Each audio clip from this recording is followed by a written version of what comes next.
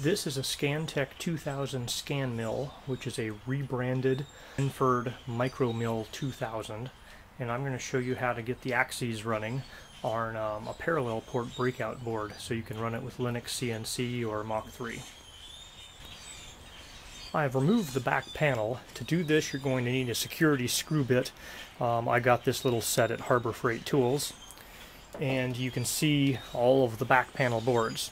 So here we have a honkin' big transformer, kind of a main power distribution board. There's some wires that connect up to the front panel. The board over here is the spindle control board, and these two wires go over to that guy to control the speed of the spindle. And then this board here is the main control board. This is manufactured by Balfour. I have a dispatch date 2005, so this is the one that has a little USB port down here as well as a serial port. And it is the Next Move ST by Balfour, which is currently renamed ABB. And so it's a pretty nice bit of hardware. There's some stepper drivers and then a main control board on the top.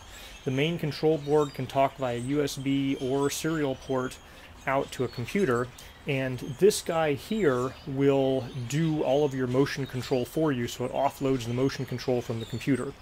If you go to Balfour, you can download their Mint programming system. I think it's called Mint NC, and you can actually program this guy to do all kinds of fancy arcs and cams and moves. However, I don't want to write a whole bunch of programs to make it work. I'm going to try to making it work with LinuxCNC or with Mach3.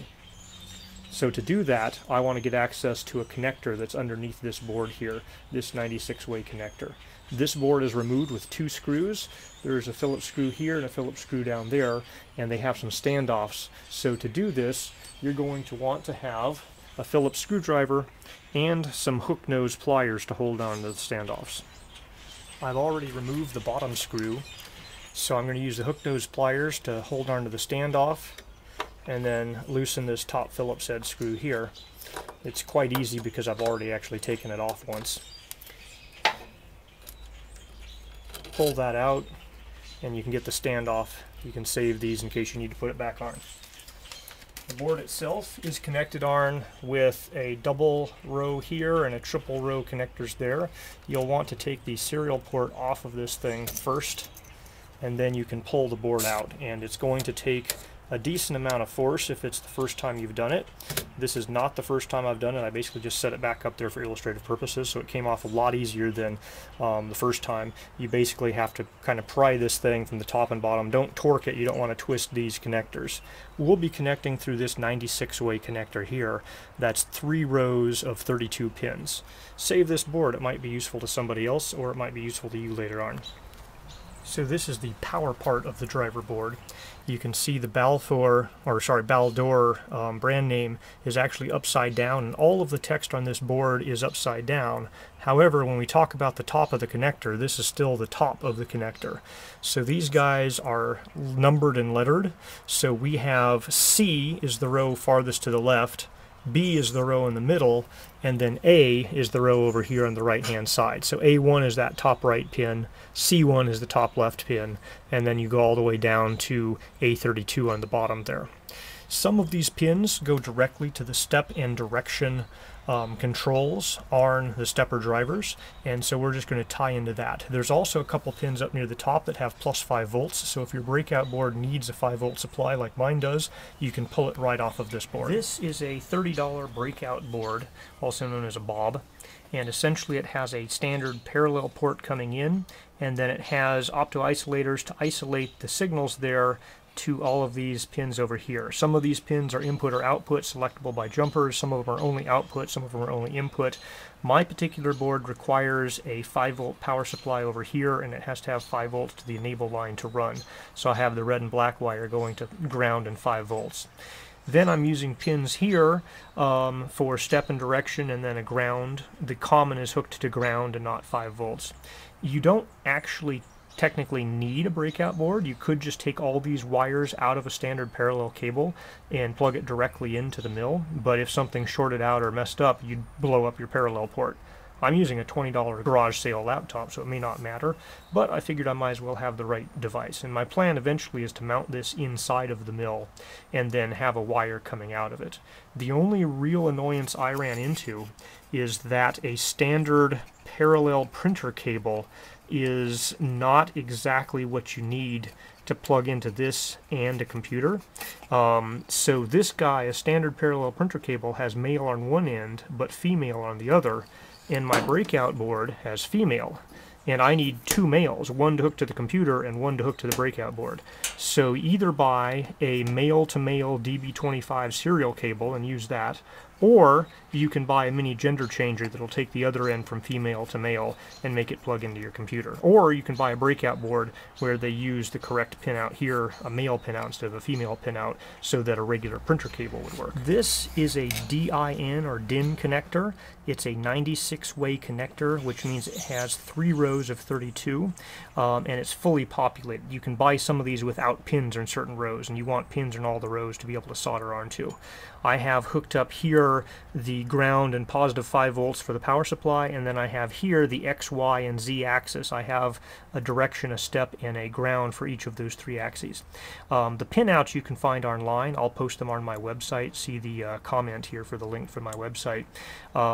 I would say just solder up just one axis, make sure everything works, get your software on the computer and the parallel board all working, and then bother soldering the other 2 axes.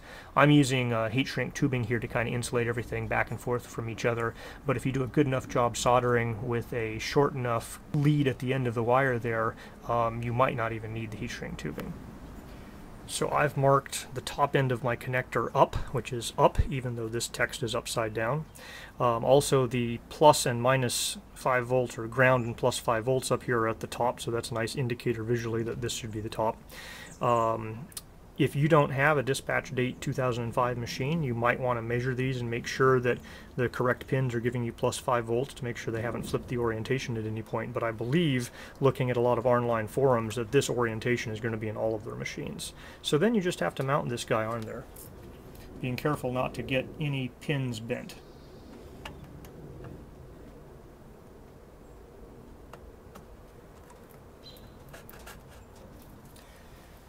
Alright, now let's go back to the front of the machine. Okay, so now you fire up your favorite parallel port driving software like LinuxCNC or Mach3 and turn the power on.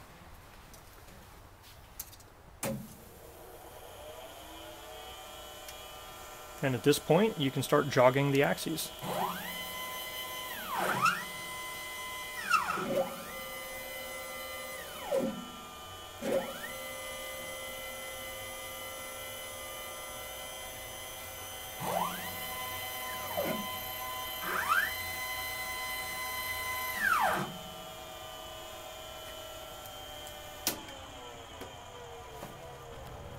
Okay, so all of the limit switches come into this board, and I believe most of them go into this connector. So my next task will be to hook up all of the homing switches and the emergency stop type switches on the front panel, so I have access to all of those. The trickiest bit is going to be the spindle controller. This spindle controller, I'm in the United States, so it operates 110 volts. If you're in the UK, it'll be 240. It needs to be isolated from the rest of the circuitry. It has a 0 to 10 volt input that controls the spindle, but that 0 to 10 volts is from about 100 to 120 volts in real time.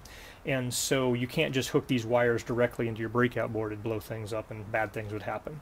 I believe, I'm not certain yet, but I believe there's a pin on here that I can drive with a 5 volt PWM signal that will drive that 0 to 10 volt isolated output on this board, because this board does drive that guy.